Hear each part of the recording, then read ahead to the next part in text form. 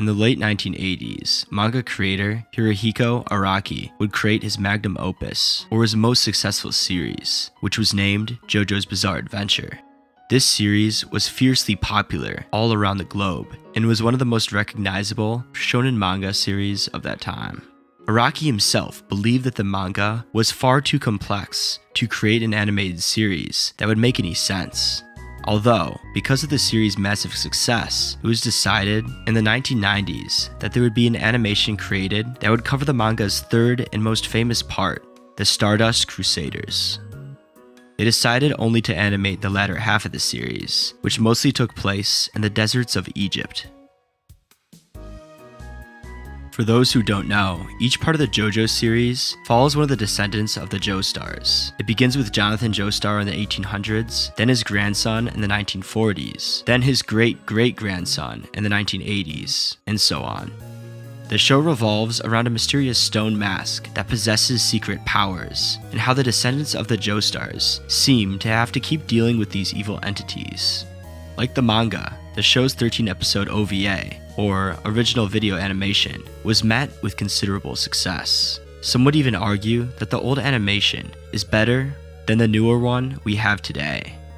Although, most JoJo fans would prefer the modern adaptation, as it more effectively captures the unique personalities of the different characters.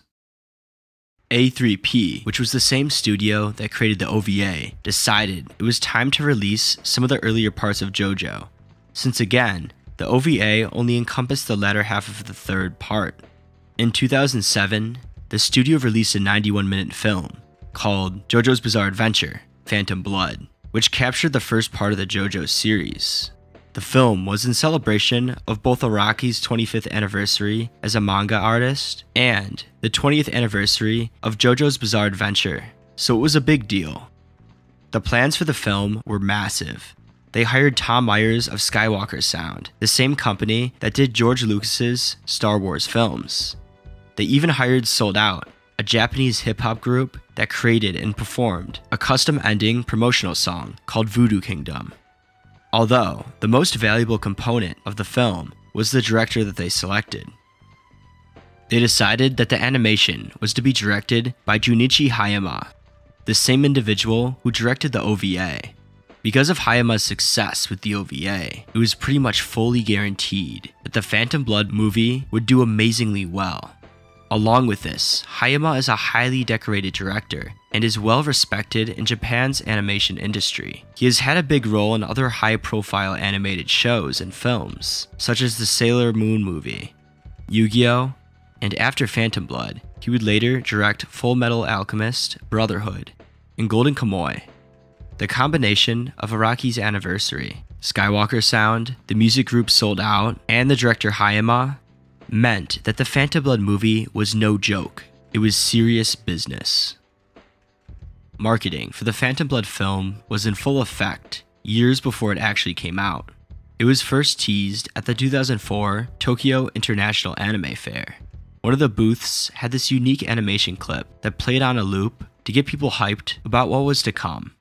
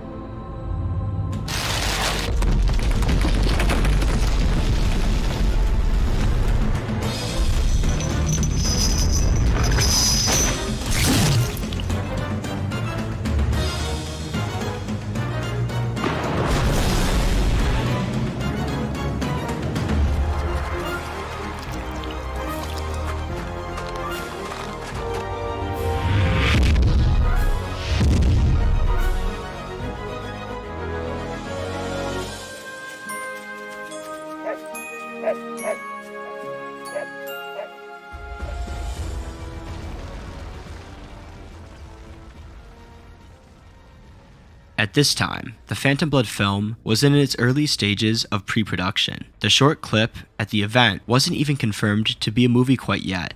Ultimately, the animation was just a pilot, so the studios could see what people thought of another animated JoJo piece of media. Although some inconsistencies were shown in this trailer, they didn't quite line up with the final product. For example, some of the scenes and characters depicted, such as the infamously removed Robert Speedwagon, who plays a crucial role in the series, did not make it to the final movie. Along with this, the animation quality and character designs were changed as well. Many of these adjustments are thought to be because of budget restrictions, but it seems that time constraints most likely played a bigger role in the removal of some of these aspects of the film. The removal of Speedwagon could be a large piece of the puzzle to finding this lost anime. Speedwagon and the Speedwagon Foundation play a massive role in the story, making him a huge piece that is fragmented from the Phantom Blood movie. It simply doesn't reflect Araki's work to its fullest, leaving much of the story incomplete, with many inconsistencies and holes. Because of this, some people believe that Araki simply didn't like the final version of the movie, and maybe the production team tried to make Araki look bad by leaving out some important aspects of the film, such as, again, Speedwagon. There could have been some type of grudge between Araki and some of the production team, in turn leading them to sabotage the film. Then maybe, after that, Araki made sure to keep this media from being available after theaters.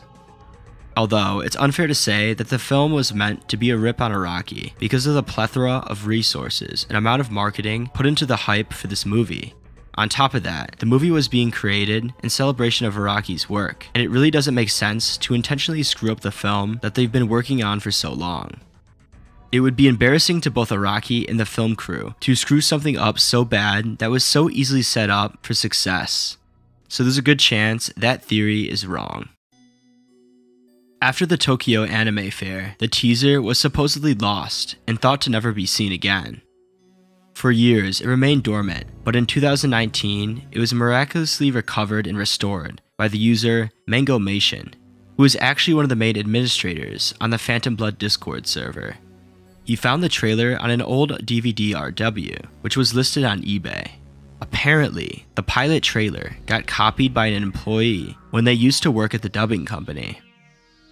The trailer is freely available to view on YouTube and is even fully restored from the original as well. The gaming company Bandai, who co-produced the film, would also decide to make a Phantom Blood PlayStation 2 game to generate even more hype for the movie. When the game was announced, Jojo's creator, Araki, showed up to the event, as well as some of the voice actors and staff. While at the event, viewers got to see a special 46-second sneak peek at the movie that was set to release in the next few months. On top of this, the people who pre-ordered the PS2 game would get a copy of this exclusive content on DVD.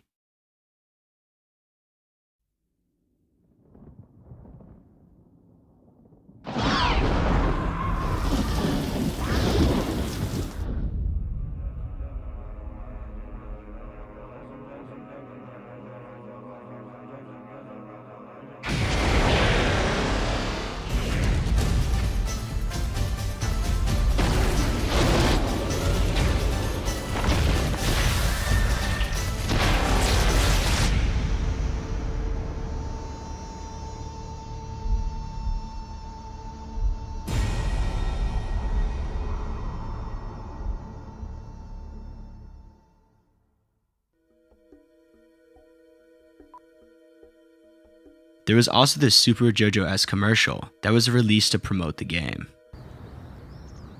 JoJo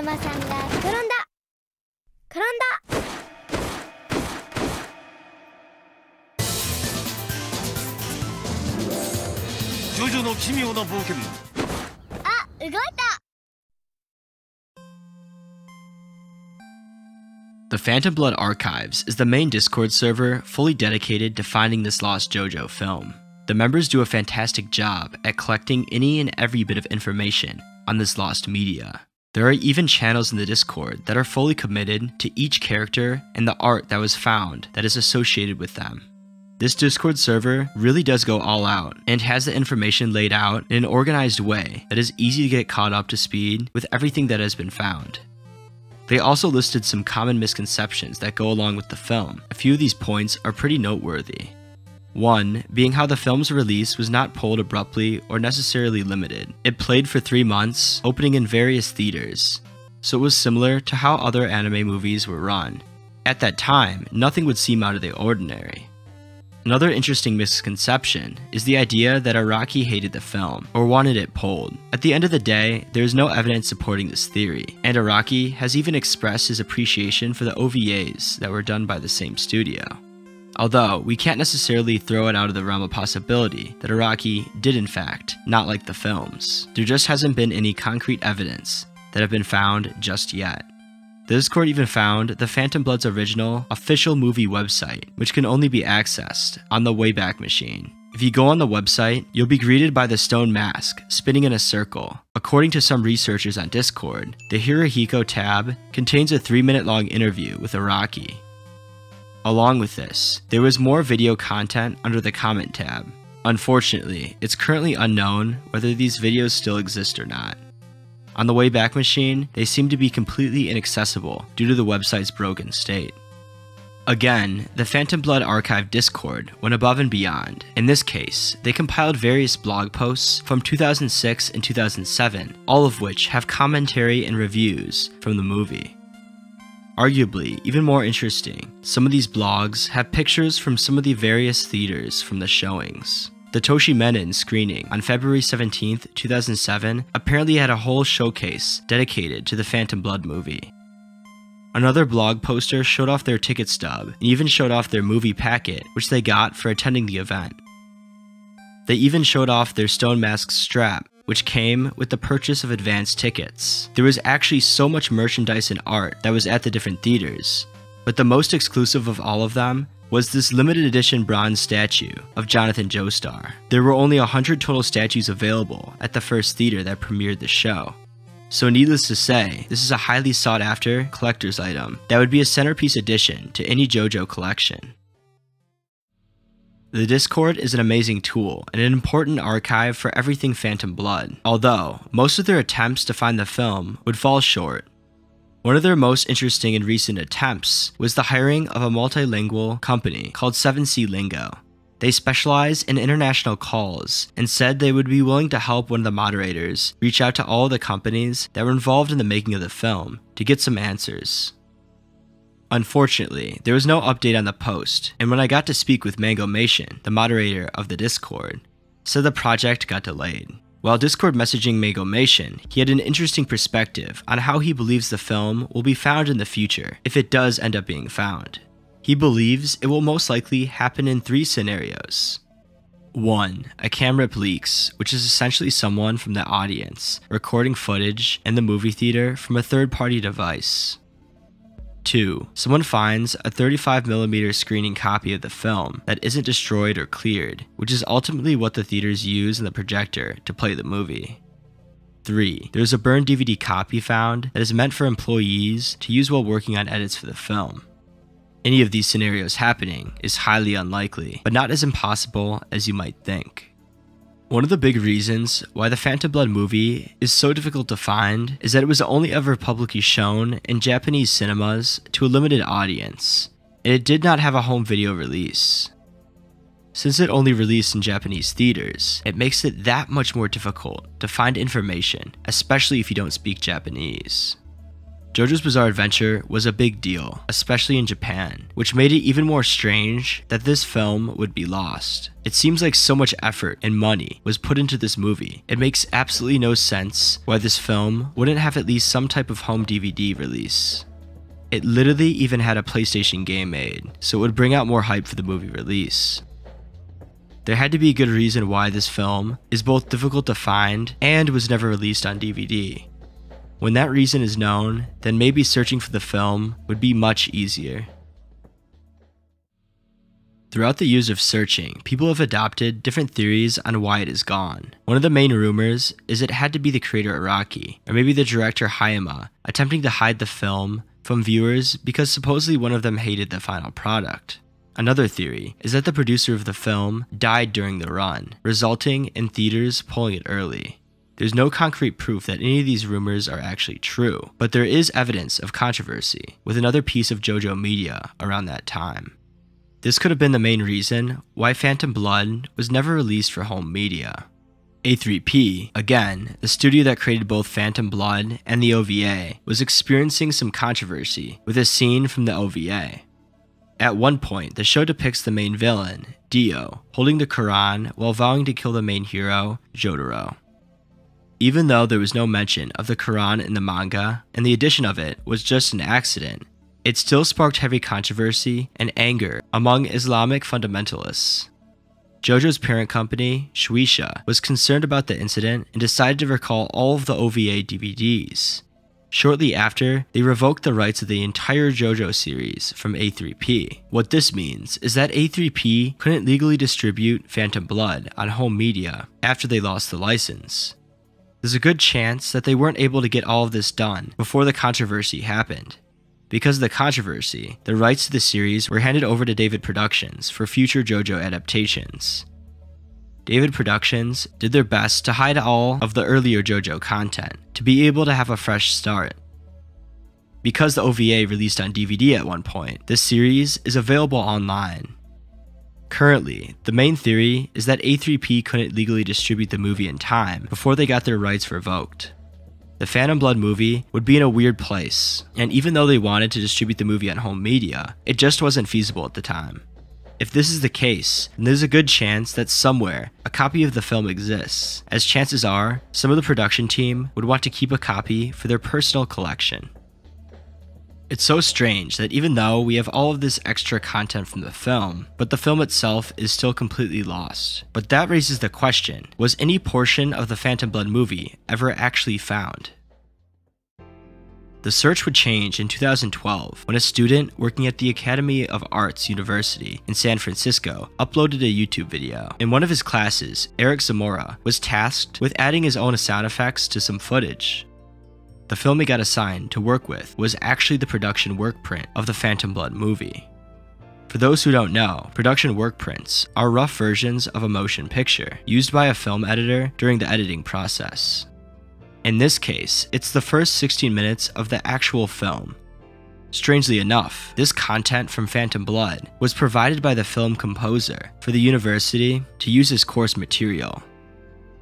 This footage is actually the only known raw content from the actual Phantom Blood film, and to make it even better, it's 16 minutes long. The remainder of the film, which is about 70 minutes, is still completely lost. It is important to note that since this is a production work print, there are some unfinished drawings, and the video has no audio associated with it. This footage has been the most important find to date in the search for the movie.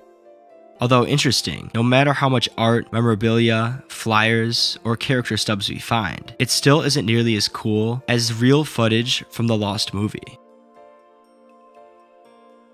An interesting approach to finding the film would be to ask the theaters themselves if the theaters that showed the film had some type of archive or library of all of the previously played films. It might be able to be found.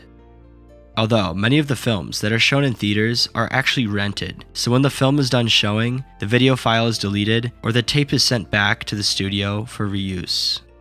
The Library of Congress in the United States predicts that 75% of silent films that were made are completely lost forever. A lot of this actually has to do with the scarcity of prints, because a lot of older films only had copies that were used on projectors, which doesn't make sense to distribute to the public. For Phantom Blood, there is no mass production of the film on DVD, so if the video exists, there are probably only a few copies out there, much like how the old silent films were made. Because of this, I decided to reach out to various companies that might have it as a burned DVD. It seems like this would be the best chance of finding this lost film. I reached out to the Film Archive of Japan, A3P Studios, and even Bandai, or if there was any information that would usher me in the right direction to find it. After sending out these emails, I was unfortunately met with no responses at all. It also seems like the A3P Studios email is out of order right now. To be totally fair though, I don't know how to speak Japanese, so my messages were literally put through Google Translate, which sometimes doesn't really convey the message appropriately. Araki seemed difficult to reach. The only way I found to contact him is to send him fan mail in hopes he writes back. I believe you might be able to reach out to his publicist, but I doubt you'd be able to get any more information on the anime from him. Hayama, on the other hand, may be a good person to reach out to. He has a Twitter account and he's relatively active on it. Although again, there's a big language barrier that could be difficult to deal with. If there's a chance that there was a DVD that has the movie burned on it, the best way to find it would probably be to reach out to both A3P and all of the individual production members that worked on the film. More specifically, the editors probably have a higher chance of having a copy laying around. If a fluent Japanese speaker respectfully reached out to all of these avenues and we got responses back, then we would have a better idea of what exactly happened and if it's possible that there may be a copy or two floating out around there somewhere. The Phantom Blood Discord community is the beating heart of the search for this lost animated film. Their various finds and expert organization of the archives are absolutely astounding. The Phantom Blood media that they found is super interesting. From the 2004 trailer to the different memorabilia at the premieres, they really did an outstanding job. We may be far off from finding this Phantom Blood movie, but I believe that over time, the community will pull through and eventually get their hands on a copy. It's possible we'll keep finding bits and pieces of the film, but there's a higher possibility that the whole film is all found at once. Somewhere, there has to be a copy out there that will be found one day. Maybe it's in the A3P archives, maybe some of the old theaters have it, or maybe even Araki himself has a copy. One thing is for certain though, the Phantom Blood movie does exist, and it's highly likely that it's out there somewhere just waiting to be found. I hope you enjoyed the video. If you want to see more content like this, feel free to hit that subscribe button. Thanks, and until the next one.